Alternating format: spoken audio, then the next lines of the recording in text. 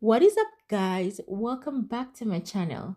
If you are new here, you are most welcome. Just hit the subscribe button because I love to have you here. In my previous video, I showed the process of cutting this dress, and if you are yet to see it, please refer to that video to see how I cut these pieces, then come join me. To sew, I'll pin down both back pieces together and sew a straight seam down.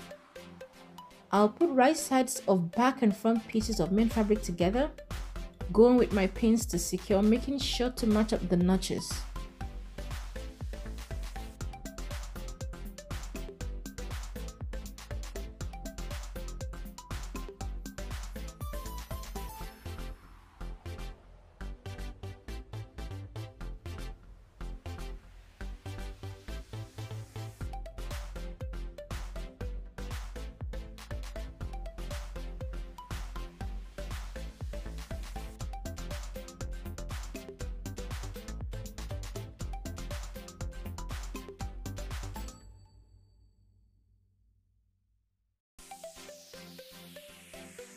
I'll take this to my machine.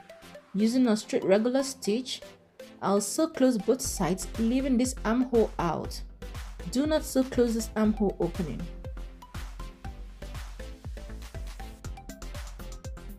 I gave it a clean finish with my serger.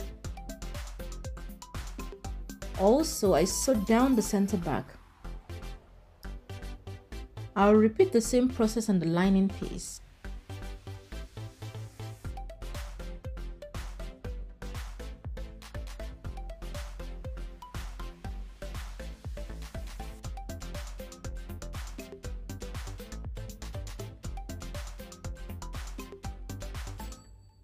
To attach the lining piece to the main fabric, I'll use my lining piece to turn the armhole for a clean finish. With wrong sides of my main fabric out and the right side of the lining piece out, I'll match up the underarm with right sides facing and pin down.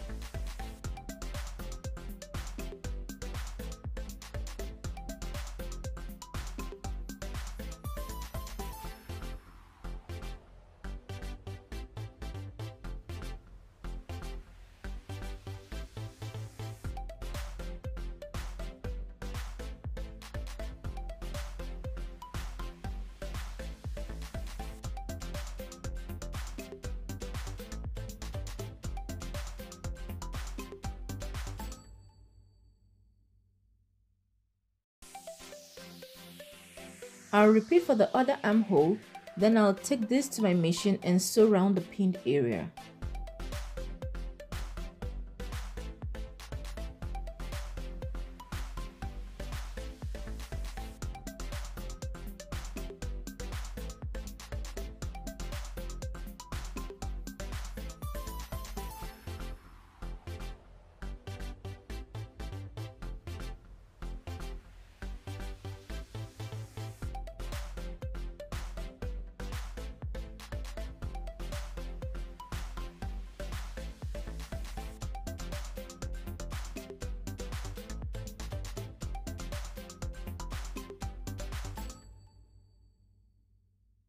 After sewing, I gave some snip around by cutting in through the seam allowance for a smooth turn. Make sure not to cut into the sewn seam, else you'll lose your stitch.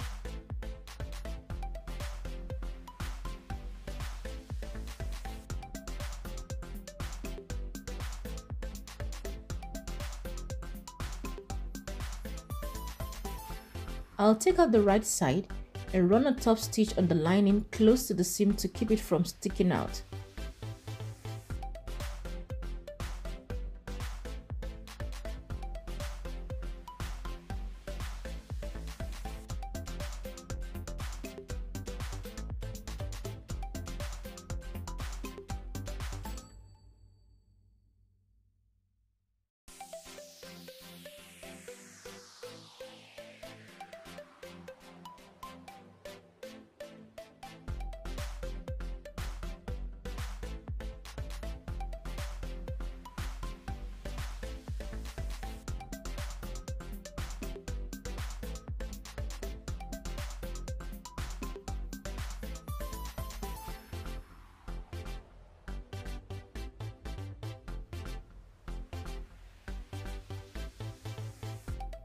At this point, you should press the seam with an iron after adding pins or using a hand needle to baste it.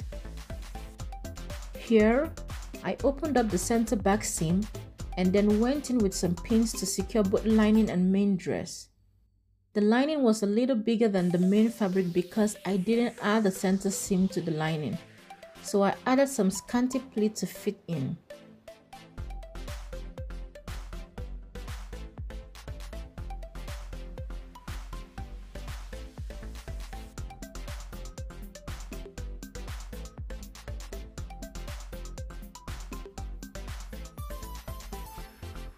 I did it for both front and back, then sewed it with a basting stitch to keep together since I'll be adding some ruffles.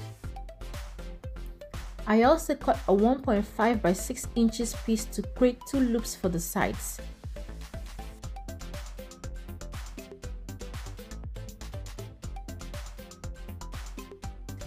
Then sewed down and turn it using any pointer or loop turner. I will finish up the hem of the lining by running a rolled hem stitch. In my previous video where I showed how to cut this dress, I cut 2 long rectangular pieces of about 2 yards in different sizes, long enough to make the ruffles.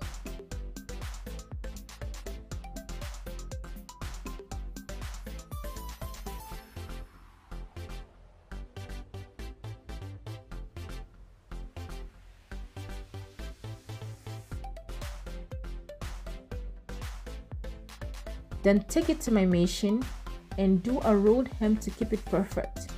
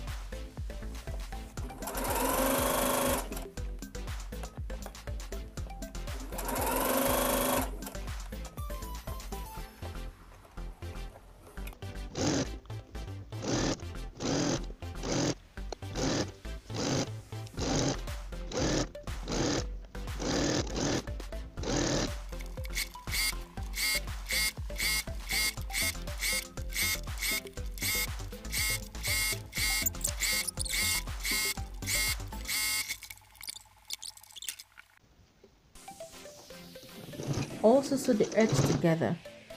Here I'm sewing close each ruffle piece.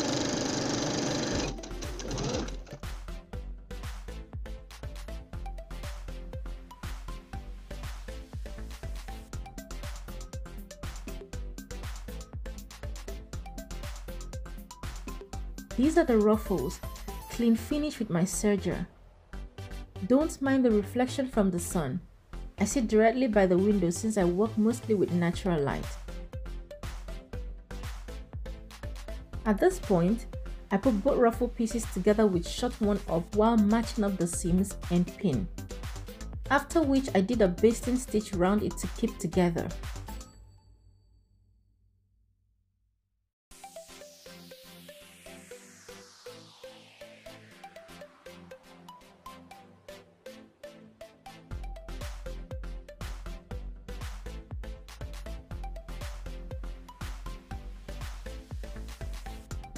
This is it now.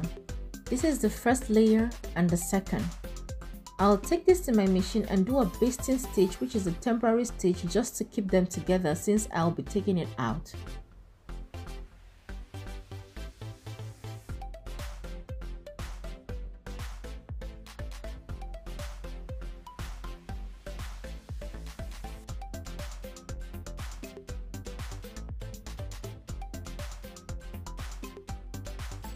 I gave a notch at each center.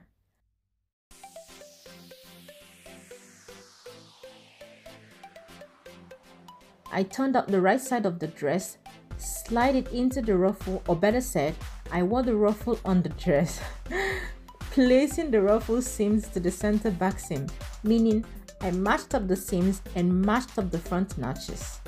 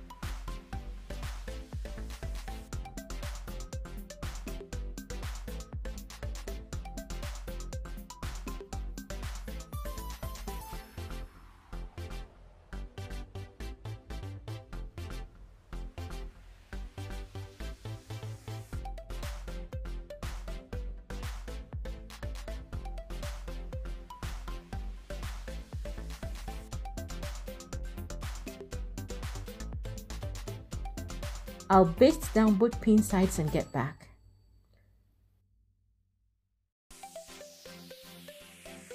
After basting, I give the bodies a trim to reduce the bulk, just the bodies.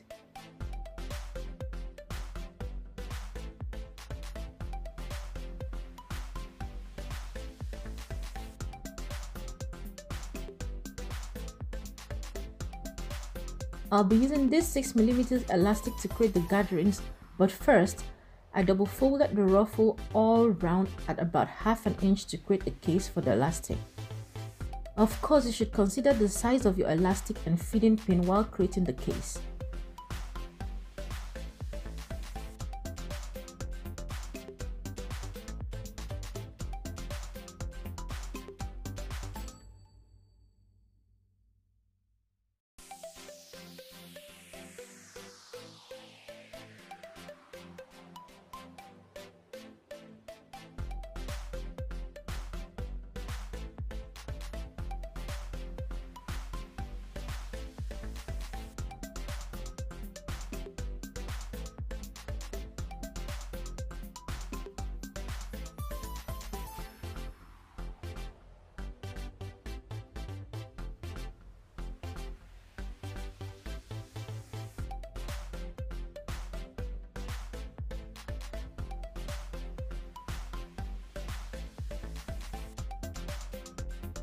I'll sew this round with a regular straight stitch, leaving about 2 inches here where I can fit the elastic through.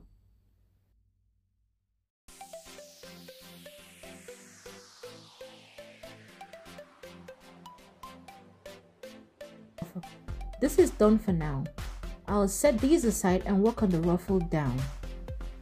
On this last piece, I'll take it to my machine, and with the longest stitch my machine can sew, I'll make a gathering stitch of 2 lines and also sew together the ruffle piece to create a seam. Before pulling to create the gathers, I took the measurement round the dress hem to know how full the gather should be.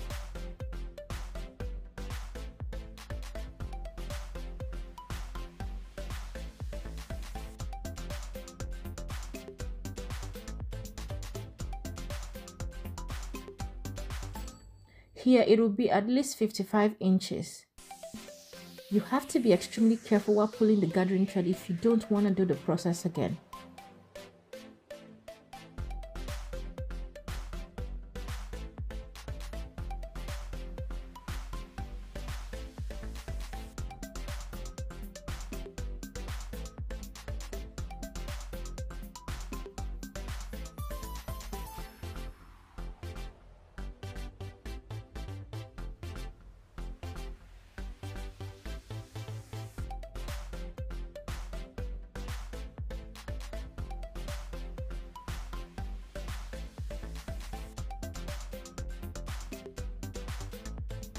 To attach the ruffle to the dress, I put the dress in through the ruffle and pinned down while matching up the seams, then sewed around.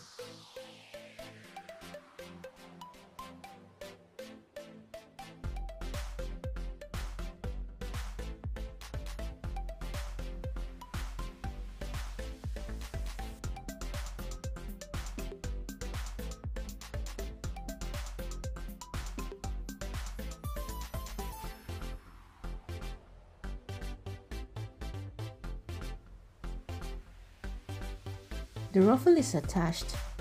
I also took out all the visible basting stitch to give it a perfect finish. Time to fit in the elastic.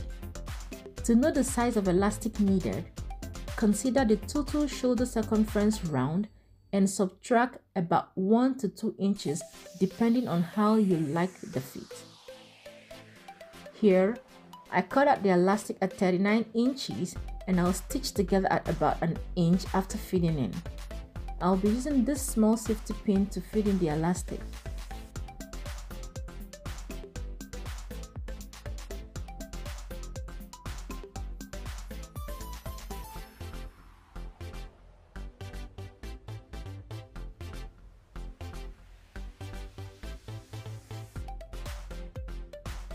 Here, I inserted it in through the opening and left while creating the elastic case. I pinned the other edge to keep it from getting lost in the case.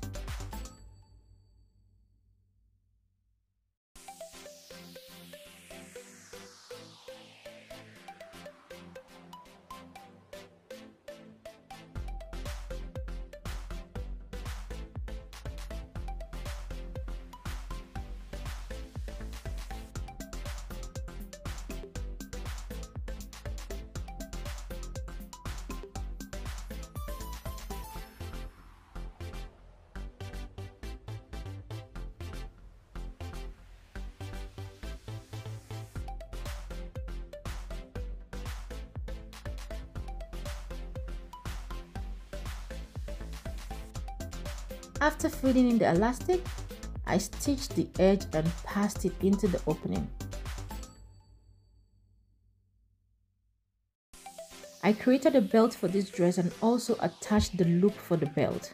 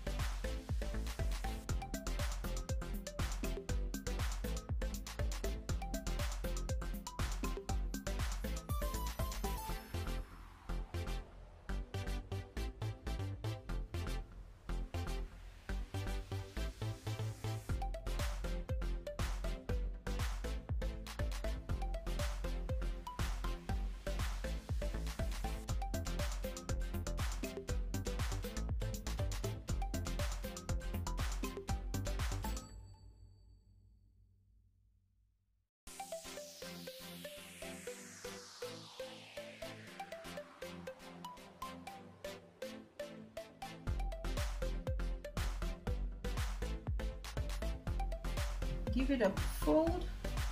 You can press it down with your iron, pin it down to secure.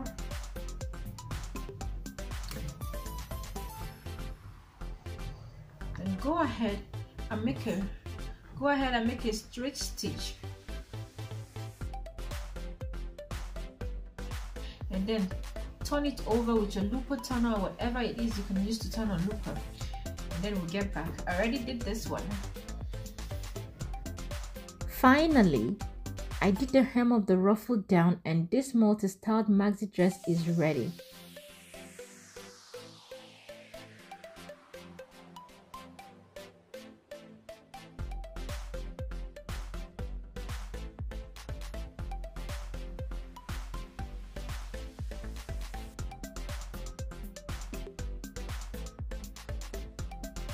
I hope you guys enjoyed watching this video. If you did, please give it a thumbs up, leave your questions and suggestions in the comment section below, and until my next video, do have a beautiful weekend.